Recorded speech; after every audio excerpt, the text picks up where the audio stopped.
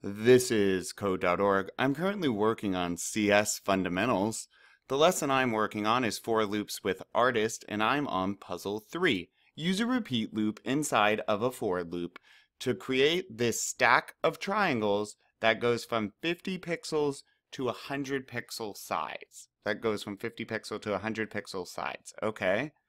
Oh, see, it's a triangle and a triangle. Okay.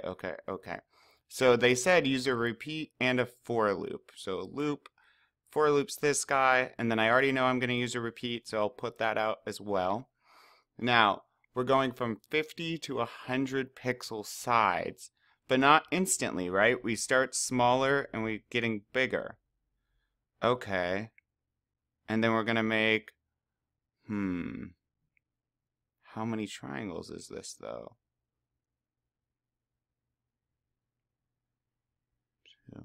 Okay, so we're gonna use a repeat loop for the create. So if we're gonna repeat something, what we've always done when we're making triangles is we've used a repeat loop. So I'm gonna assume this is for our 3 sides. Okay. Now, how big are the sides? Was that already there? Look at this. You can move forward by counter. So since the side length changed, we're not going to just move forward by one number. We're going to move forward by our variable counter. And each time it's going to change. We start at 1 and it goes to 100 apparently. So this is going to be wild if I do it now. Oh, I never turn.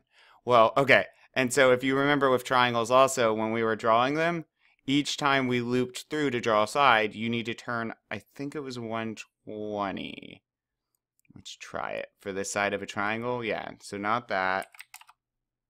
Whoa, it's drawing it instantly for me. That's nice. Okay, so now each time we loop through, we're going to draw at 120.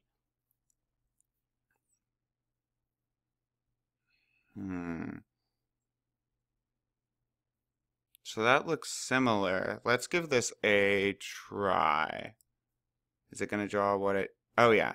Okay, so mine, notice, are a lot smaller than theirs.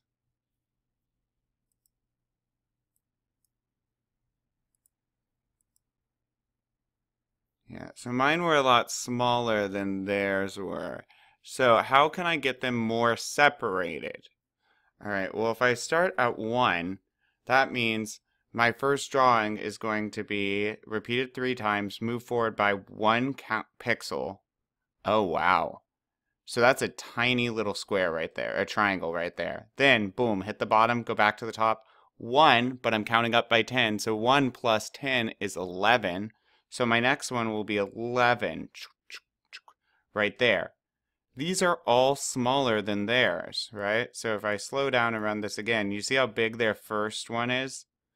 It's much larger than my first. Let's try to make ours that big. They don't have as many triangles as I do. So let's try to make this 30. Still not big enough. What about 50? Oh, that looks good. And so now it's going to go through and do it how many times? Well, 50, 10, 10, 10. So it should make 5 triangles. How many did we need? Oh. What? But let's see. 1, 2, 3, 4, 5. Oh, 6. It will do 6 because it will run when it equals 100. So we start at 50, then 60, then 70, then 80, then 90. Oh, no. Since we start at 50, that's 5 right there. It doesn't run on 100. We start at 50. So that's 5 times. Oh, no, it does run on 100. Okay, we start at 50 and it goes up to 100. And that's the 6th time at 100. Cool. And we start at a 50 pixel side, and we make 3 sides of 50 pixels. We hit the bottom, go back to the top. 50, count up by 10, is 60. Then we make 3 of those sides, 60, which would be this line. We hit the bottom, go back to the top. Then we count up by 10, so now we're at 70. Now we make 3 sides, right, of 70, which is our third, and so on and so forth. That's super cool. Let's keep... I'm gonna do it again. But let's keep going.